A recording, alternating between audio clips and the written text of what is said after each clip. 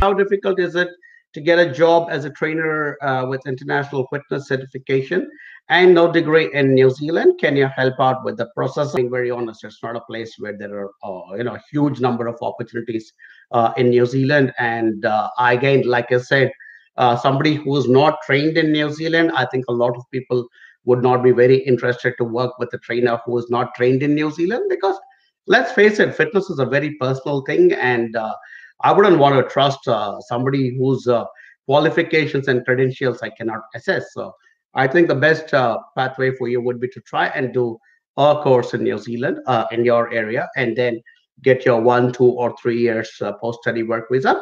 And then you can go into the market saying, hey, look, I have a certificate or a diploma or a PG diploma or whatever in fitness and certified here in New Zealand. And that's when your clients will trust you. But otherwise, especially the Western world is very, very finicky about their health and fitness. And I think that you'll find it very difficult to break into the market unless and until you have some kind of local credentials. And the best way to get a local credential would be to get a local qualification. Simple.